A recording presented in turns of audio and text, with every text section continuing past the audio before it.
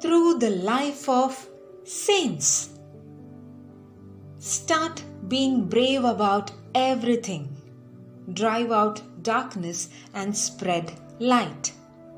Don't look at your weaknesses.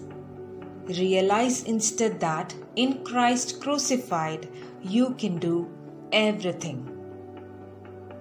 Saint Catherine of Sienna. Saint Catherine was the 23rd child of Jacopo and Lapa Benincasa and grew up as an intelligent, cheerful and intensely religious person.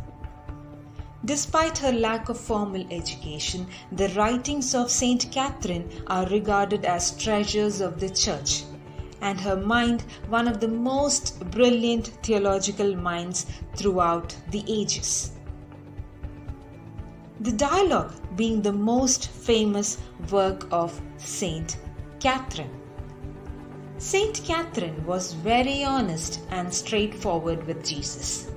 Once she asked him, "Where were you, Lord, when I had such shameful temptations?" And Jesus answered, "Daughter, I was in your heart. I made you win with my grace." Saint Catherine devoted her free time to the poor and ill and the conversion of sinners.